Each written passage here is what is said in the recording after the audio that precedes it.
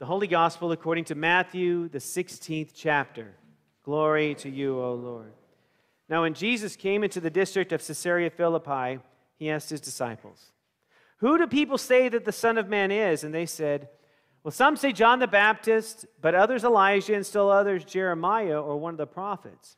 And he said to him, "But who do you say that I am?" And Simon Peter answered, "You are the Messiah, the Son of the living God." And Jesus answered him, "Blessed are you, Simon, son of Jonah, for flesh and blood has not revealed this to you, but my Father in heaven. And I tell you, you are Peter, and on this rock I will build my church, and the gates of Hades will not prevail against it. I will give you the keys of the kingdom of heaven, and whatever you bind on earth will be bound in heaven. Whatever you loose on earth will be loosed in heaven." And then he sternly ordered them not to tell anyone that he was the Messiah. This is the gospel of the Lord. Praise to you, O Christ. I invite you to be seated.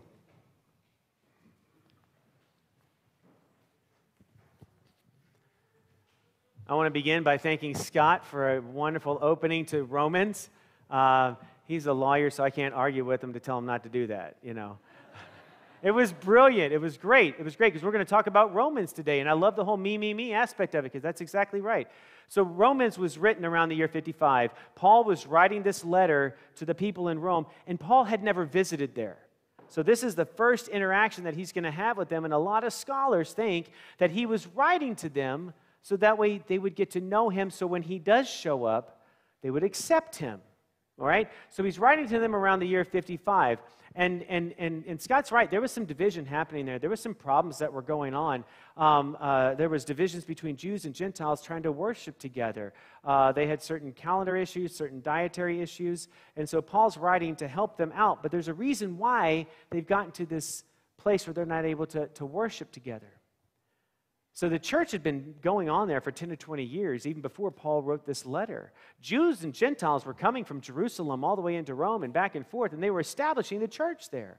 But then this Emperor Claudius came into power around the year 49, and he didn't like the Jews too much, and so they tried to leave Rome. And so now all of a sudden you have this group of Gentiles that are Christians, this new church, little house churches that are beginning, and they're doing worship the way that they know how now, and the best way that they know how. And the Jews, meanwhile, are no longer in Rome. Well, Claudius dies in 54, and the Jews start to return, and that's when the problems start happening. Because their understanding of how to worship, these Jewish people understand how to worship, they want to go this one way, eating these certain types of food, celebrating on certain calendars, saying certain words. But the Gentiles now have been doing this for 5 or 6 years all by themselves, saying, no, we're now eating this, and we're going to celebrate on this day, and we're going to do it this way. And so they're going back and forth. They're not able to find that middle ground, to find a way to do this together. And so Paul is writing to them, basically telling them to stop it, get away from the me, and let's get to the us kind of aspect of it. And so he says these brilliant words from our letter that we have from the Romans. Don't be conformed to this world. Be transformed by the renewing of your mind to discern what is the will of God. Don't be conformed to this world, but be transformed. These two words, conform and transform, they carry a lot of weight to them. Now, we use those in everyday language. The kids, when they hear transform, they immediately think of Transformers. I get it. I do too. But both of these words meant something a little bit different back then. To conform mean that you were going to assume something that is similar a form by practicing a same pattern of way of doing something. So to conform, which if you think about Jewish tradition, they would conform to their ancestors, to following a certain pathway, to reading a certain way, to listening a certain way, to eating a certain way, to wash their hands a certain way, to celebrate on certain days. And so these were patterns for them to follow. And they would fall into this way of living.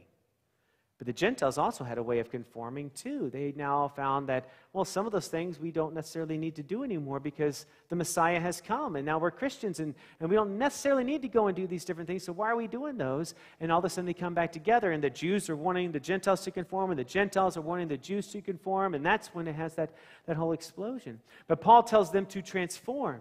Now transform, for us, of course, we think of all kinds of different stuff, but back then it meant to be changed from being with someone or something. It's a change that happens from being with someone or something. And what Paul is getting at here is that you are changed by being with Christ, by being with each other. and we can transform the way that we're thinking. Our minds can be renewed, and we can discern what is God's will for us. But if we're caught up in conforming to the ways of the world, then we're caught up in the selfish ways of being. And Paul knows an awful lot about transforming, doesn't he?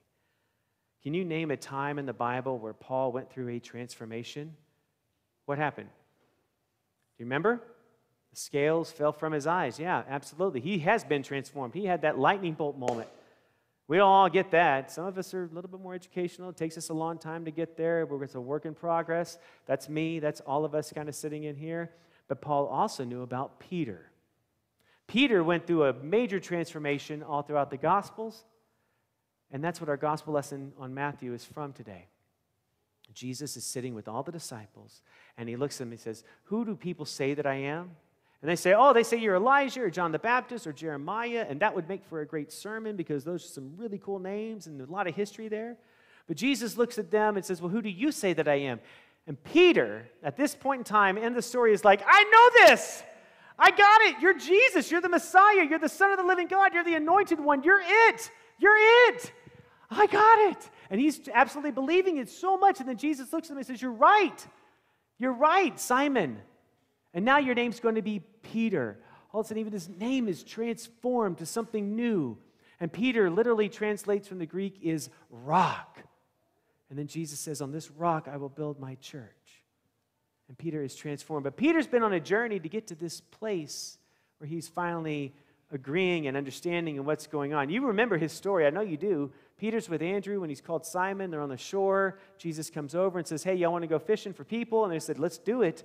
And they follow Jesus, and then they're on the lawn, and Jesus is talking about all these beatitudes, and blessed be the poor in spirit, and the hunger and thirst for righteousness, and the meek. And they're looking at each other going, he is saying some really old stuff, but in a new way. This is really interesting. And then they go to Peter's house where his mother-in-law is sick, and Jesus heals Peter's mother-in-law right in front of him miraculously. He's now witnessed a miracle. And then later on, Peter's with the disciples, and Jesus looks at them and says, "You're going to be able to heal people. You're going to be able to feed people. You're going to be able to chase out demons. I'm giving you this authority to do so." And no sooner does that happen that he finds himself in another lawn with 10,000 of their closest friends. And he's like, they got to leave. There's not enough food here for them. And Jesus looks at Peter and says, "You have the authority. You give them something to eat."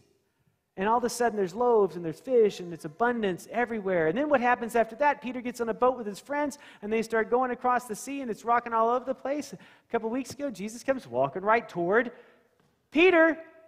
And Peter sees him. He's like, "It's Jesus. Can I come with you?" And Jesus is like, "Of course you can. Come out in the water." And Peter goes out and it's like there's a miracle. Peter is walking on water until he gets scared and then he starts to sink. And that's when we find ourselves at today's story.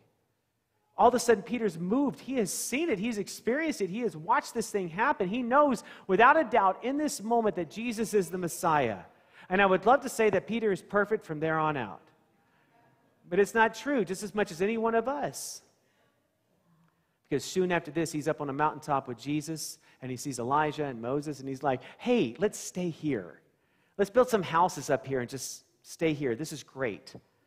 Jesus is like, "No, we got to go back down." Then they're down walking around again.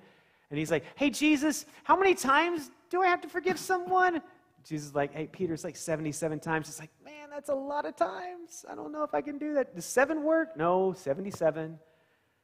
And then he follows him into Jerusalem. And he sits around a table as Jesus transforms an entire meal and looks at Peter and says, "You're going to deny me.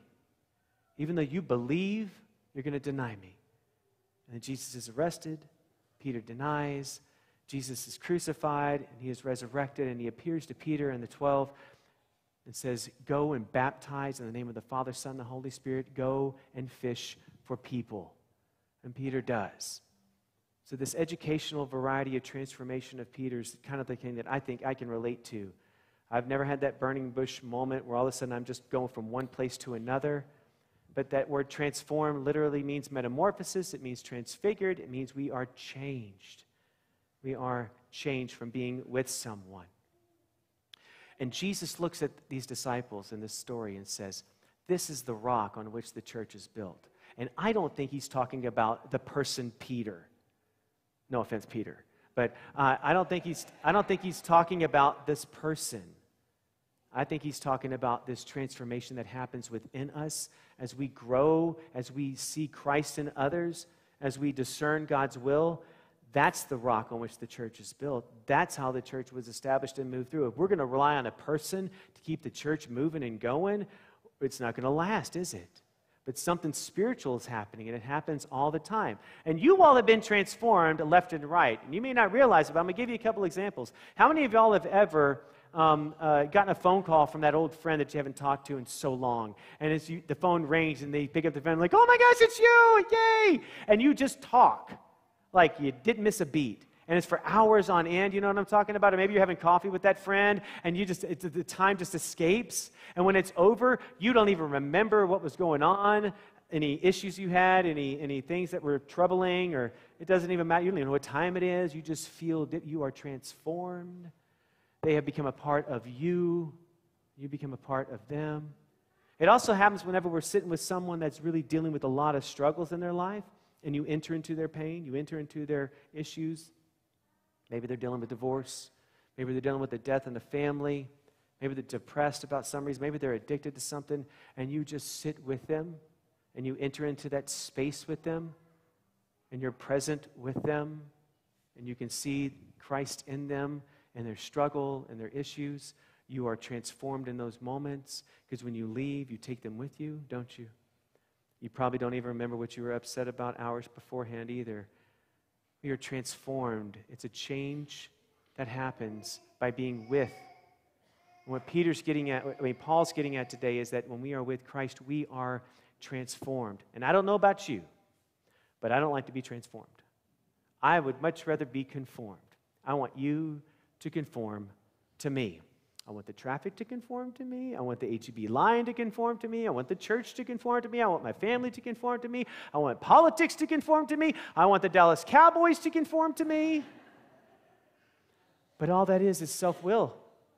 That's all mine. That's all me. And at the end of the day, even if that was to happen, I'm not going to be happy. I'm not going to be spiritual. I'm not going to be thinking about anybody else but me, me, me. Me, me, me. Not the us. Today we're being invited to be transformed, to go through that change by being with. And maybe we start off in this room for this hour being changed by being with Christ, singing and praising and praying and listening and sharing and giving. Maybe for this hour we get to have that experience of being transformed with Christ.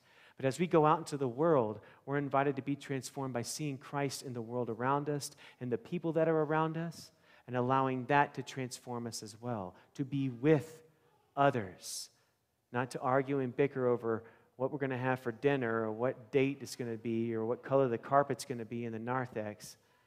We're going to be with each other.